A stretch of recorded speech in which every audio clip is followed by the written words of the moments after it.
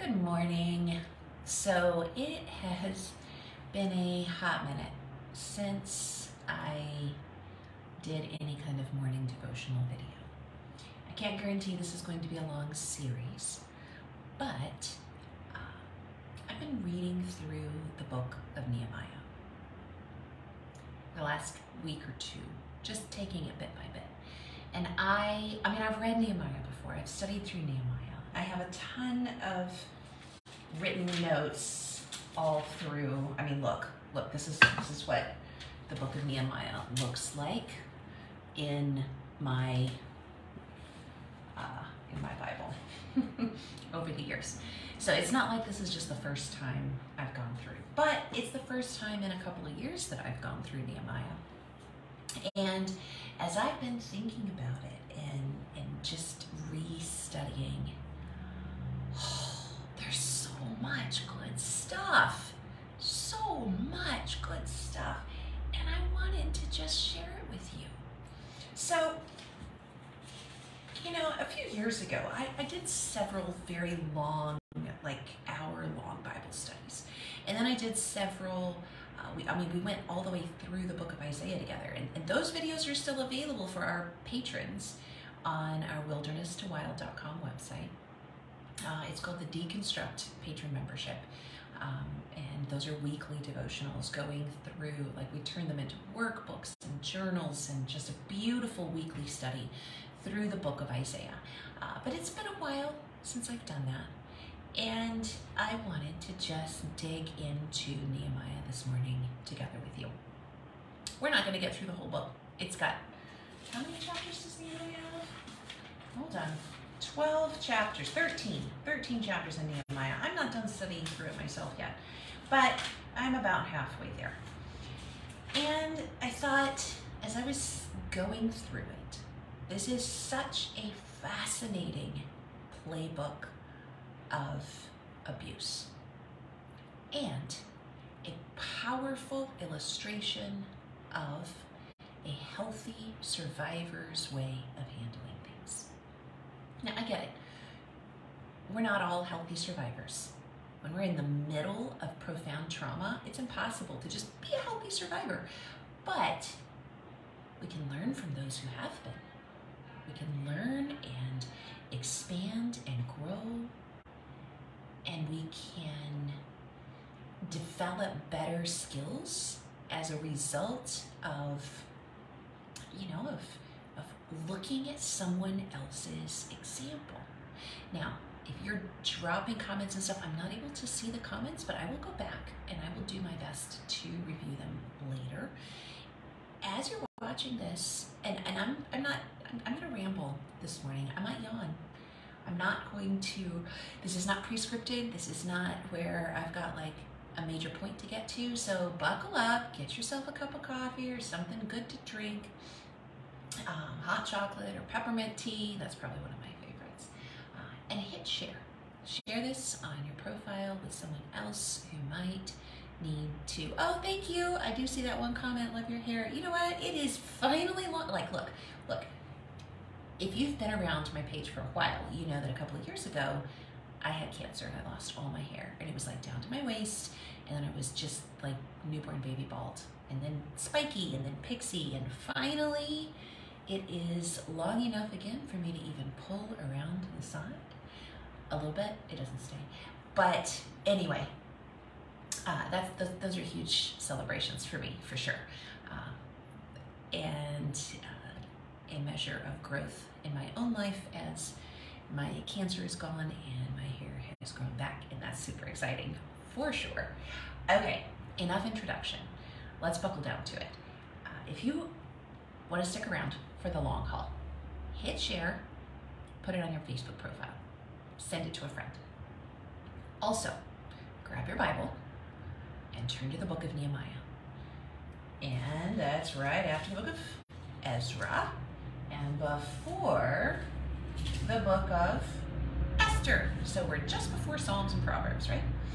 And grab a blanket, something cozy, and let's read through this. Now, I'm not going to read every single verse because some of it is it's important to the story, and some of it, not so much.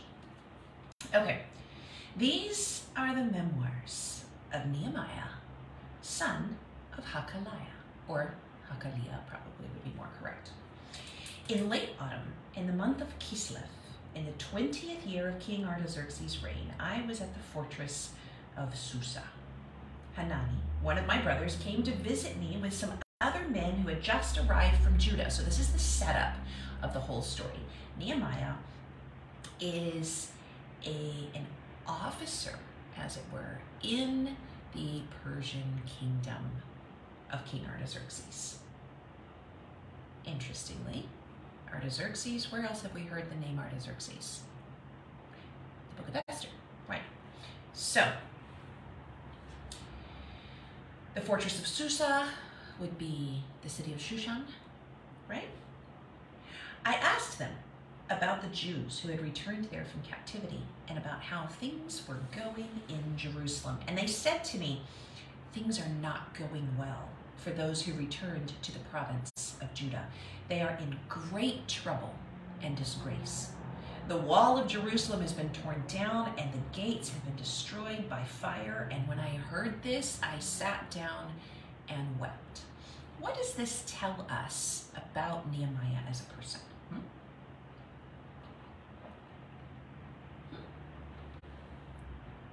I'm going to see if I can see the comments better. Nope, that's just to write a comment. All right. What does this tell us about Nehemiah as a person? I see, first of all, that he is someone who is concerned enough to ask about his relatives, his countrymen who have gone back. He wants an update.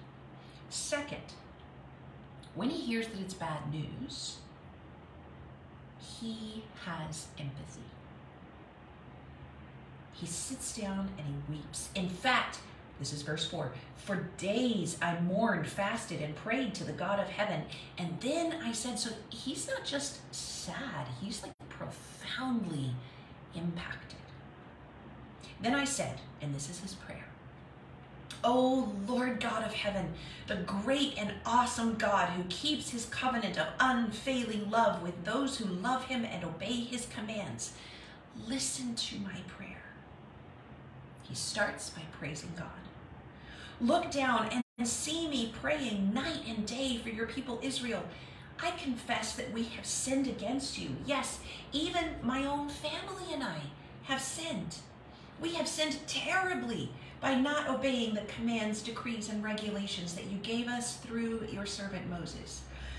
Please remember what you told your servant Moses. If you are unfaithful to me, I will scatter you among the nations. But if you return to me and obey my commands and live by them, then even if you are exiled to the ends of the earth, I will bring you back to the place I have chosen for my name to be honored. The people you rescued by your great power and strong hand are your servants. O Lord, please hear my prayer. Listen to the prayers of those of us who delight in honoring you. Please grant me success today by making the king favorable to me. Put it into his heart to be kind to me. In those days, Nehemiah writes, I was the king's cupbearer. So Nehemiah is a person who is very close to the king. He's very trusted by the king, and he is deeply spiritual. He's deeply conscientious. He's deeply empathic and compassionate, and a man of integrity and honor and character. Now, so he goes the following spring. This is a while later, in the month of Nisan, during the 20th year of King Artaxerxes' reign. He was serving the king his wine. I had never before appeared sad in his presence. So this is weighing on him. So the king asked me, why are you looking so sad? You don't look sick. You must be deeply troubled. Then I was terrified. Well, what do we know about the capricious, arbitrary tendencies of these ancient kings? Like, he could have been off with his head. So I was terrified, but I replied, long live the king. How can I not be sad? For the city where my ancestors are buried is in ruins, and the gates have been destroyed by fire. And the king asked, well, how can I help you? Which is a direct answer to his prayer, right? Because he had said, make the king favorable to me, put it into his heart to be kind to me. And it is months later. So, I'm just looking in my footnotes here to see if, all right, so the first time that he got the news, in the month of Kislev, would have been between November and December. And when the king notices him being sad, would have been between April and May. So this is 5-6 months later. Okay, with a prayer to the God of heaven, I replied, if it please the king, and if you are pleased with me, your servant, please send me to Judah to rebuild the city where my ancestors are buried. The king, with the queen sitting beside him, now makes me wonder, who is this queen? Is this Queen Esther?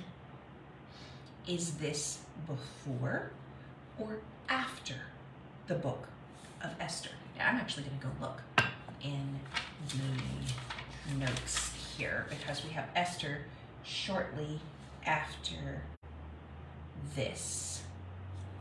This is after Esther. It comes before. Nehemiah comes before the book of Esther in scripture, but the dates are after Esther, the story of Esther. So it is possible that when Nehemiah, and I'm just looking at this, I have not read theological studies or scholarly studies on this, so I did not prep to that point for this. I'm just looking in scripture at the dates given in the footnotes for the book of Nehemiah and the book of Esther. So it looks to me like it's possible, and I'll have to do more study on this to see what scholars say, that it could have been Esther the queen sitting beside King Artaxerxes. It's possible. He asked, how long will you be gone? When will you return? After I told him how long I will be gone, the king agreed to my request. I also said to the king, if it please the king, now here he's planning ahead. He knows he's going to be up against some huge obstacles and barriers. If it please the king, please have letters addressed to the governors of the province west of the Euphrates River, instructing them to let me safely travel through their territories on my way to Judah. And please give me a letter addressed to Asaph, the manager of the king's forest, instructing him to give me timber. I will need it to make beams for the gates of the temple fortress, for the city walls, for a house for myself. And the king granted these requests. So, okay, Nehemiah is the king's cupbearer. He's gotten bad news. He's waited several months. He's prayed. He's thought of this through. He's a planner. He's strategized. And now he's got his window of opportunity, and he's asking for all the possible things that he could need. He's planning ahead. He's making a safety plan. Very wise of him. When I came to the governors of the province west of the Euphrates River, I delivered the king's letters to them. The king, I should add, had sent along army officers and horsemen to protect me, so he wasn't traveling alone. But when Sanballat the Horonite and Tobiah the Ammonite official heard of my arrival, they were very displeased that someone had come to help the people of Israel, introducing the abusers and those who instigate the flying monkeys for the rest of the story. Tobiah and Sanballat. Those are important names. So I arrived in Jerusalem. 3 days later, I slipped out during the night. He's a strategic dude, taking only a few others with me. I had not told anyone about the plans God had put in my heart for Jerusalem. We took no pack animals with us except the donkey I was riding. After dark, I went out through the valley gate, past Jackal's well, and over to the dung gate to inspect the broken walls and the burned gates. Then I went to the fountain gate and to the king's pool, but my donkey couldn't get through the rubble. So, though it was still dark, I went up the Kidron Valley instead, inspecting the wall before I turned back and entered again at the valley gate. Now, I could skip all of this. This is extra details, right? But it lays the foundation for the type of person Nehemiah is. He's thorough. He's methodical. He's thoughtful. He's a planner. He's taking steps to make sure that he doesn't do anything accidentally or sloppily. So though it was still dark, I went up the Kidron Valley instead, inspecting the wall before I turned back and entered again at the valley gate. The city officials did not know I had been out there or what I was doing, for I had not yet said anything to anyone about my plans. He's able to keep it to himself until the time is right. I had not yet spoken to the Jewish leaders, the priests, the nobles, the officials, or anyone else in the administration. But now I said to them, "You know very well what trouble we are in. Jerusalem lies in ruins and its gates have been destroyed by fire. Let us rebuild the wall of Jerusalem and end this disgrace." Then I told them about how the gracious hand of God had been on me and about my conversation with the king. And they replied at once, "Yes, let's rebuild the wall." So they began the good work. But when Tobiah, Sanballat, and Geshem the Arab heard of our plan, they scoffed contemptuously. "What are you doing? Are you rebelling against the king?" they asked. So now they're mocking him. They're ridiculing his plans. They're laying the foundation for self-doubt, for laying doubt in the minds of others, and for making it look like Nehemiah and those working with him are rebelling against the rightful authority, the civil authority, making them out to be defiant rather than following what is right. I replied, "The God of heaven will help us succeed. We, his servants, will start rebuilding this wall. But you have no share, legal right, or historic claim in Jerusalem." He's speaking faith to them, even though they are already setting up to tear him down.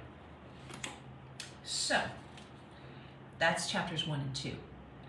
Chapter 3 goes into a long list of all of the different families and who repaired which part, and different repairs were made by different groups, and who stood guard, and how they all worked together. It's fascinating if you like historical data. It's not really germane to the story of abuse and survival and how Nehemiah handled it that we're discussing. So we're going to skip over to chapter 4. Sanballat was very angry when he learned that we were rebuilding the wall. Now, if someone was interested in the well-being of the people, wouldn't they be happy that the wall was being rebuilt? The only reason someone like Sanballat would be upset that the wall was being rebuilt would be if the absence of the wall was beneficial to them for exploitation, for greater access to control.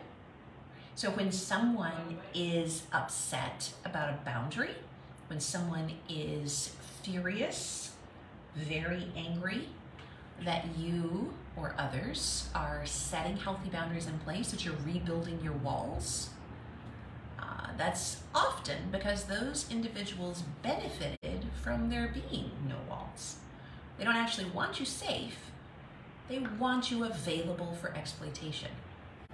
Someone who's healthy and supportive is going to be supportive of you having good boundaries, good walls. You know that old saying, good fences make good neighbors. Sometimes, and I actually have a video on YouTube about this, I think, sometimes in order to heal, you actually need to build a wall. Now, pop psychology talks a lot about tearing down walls, and sometimes we have unhealthy walls between ourselves and other people that inhibit good relationships, but other times we need walls, Proverbs talks about how if a city has no wall, anything evil can flow into or out of it. So in order to protect a city, it has to have good, healthy walls. Well, Sanballat was angry when he learned that we were rebuilding the wall. He flew into a rage. Now listen to this and tell me if it doesn't sound familiar to anything you may have experienced yourself. He flew into a rage and mocked the Jews, saying in front of his friends and the Sumerian army officers, "What does this bunch of poor, feeble Jews think they're doing? Do they think they can build the wall in a single day just by offering a few sacrifices? Do they actually think they can make something of stones from a rubbish heap, and charred ones at that?" He doesn't sound very supportive, does he? In fact, he sounds a lot like people you may have interacted with. People who are perfectly fine with rage, with mocking, with ridicule, with shaming, with belittling, name-calling. Tobiah the Ammonite, who was standing beside him, remarked, "That stone wall would collapse if even a fox walked along the top of it." I think it's very fascinating, actually, how detailed the book of Nehemiah is in quoting the conversation. Not often in Scripture do we get actual quotes from what people said, much less their cynical, ridiculing quotes of conversation. There's a lot of narrative in this historical book. So they're basically just swapping insults, right? At the third party, at Nehemiah and the Jews. "Then I prayed," Nehemiah prays, "Hear us, O God, for we are being mocked. May their scoffing fall back on their own heads, and may they themselves become captives in a foreign land. Do not ignore their guilt. Do not blot out their sins, for they had provoked you to anger right here in front of the builders." It's a bit of an imprecatory prayer. Basically, God, call down all of the punishments on them that they deserve, please. At last, the wall was completed to half its height around the entire city, for the people worked with enthusiasm. But the story's not done. When Sanballat and Tobiah and the Arabs and Ammonites and Ashdodites heard that the work was going ahead and that the gaps in the wall of Jerusalem were being repaired, they were furious. Now, why would they have wanted there to be no wall? So they could continue to exploit those who lived there. So they could continue to feel more powerful. They didn't want any boundaries keeping them out and limiting their power and control over the Jewish refugees that had returned. So, verse 8 of Nehemiah chapter 4, "They all made plans to come and fight against Jerusalem and throw us into confusion. But we prayed to our God and we guarded the city day and night to protect ourselves." So, Nehemiah led the people who were there working in two parts. Three parts.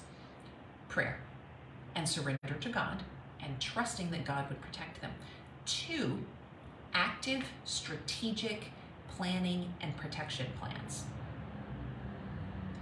3, active rebuilding of the wall. There's 3 parts: prayer and surrender, faith, protection and strategic planning, and active growth and rebuilding to heal. 3 aspects that translate over quite beautifully to survivors who are rebuilding now. Then the people of Judah began to complain. The workers are getting tired. You ever felt tired when you're in this kind of situation? There is so much rubble to be moved. We will never be able to build the wall by ourselves. Meanwhile, our enemies were saying, before they know what's happening, we will swoop down on them and kill them and end their work. So they're at a point where they're getting exhausted, fatigued, because they're having to do all the things. They're having to plan, they're having to strategize, they're having to protect, and they're having to rebuild, as well as survive. It's a heavy load. It is traumatizing. It is exhausting, draining. And in the meantime, they know that their enemies, those who want to destroy them, are planning their demise. The Jews who lived near the enemy came and told us again and again, they will come from all directions and attack us. So I placed armed guards behind the lowest parts of the wall in the exposed areas. I stationed the people to stand guard by families. The whole family got involved with this, armed with swords, spears, and bows. Then, as I looked over the situation, I called together the nobles and the rest of the people, and I said to them, don't be afraid of the enemy. Remember the Lord, who is great and glorious, and fight for your brothers, your sons, your daughters, your wives, and your homes. When our enemies heard that we knew of their plans and that God had frustrated those plans, we all returned to our work on the wall.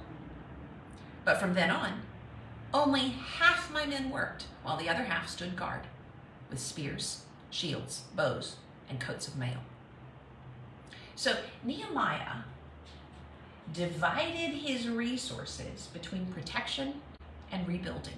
He didn't focus all on protection and no rebuilding, and he didn't focus all on rebuilding and no strategic protection.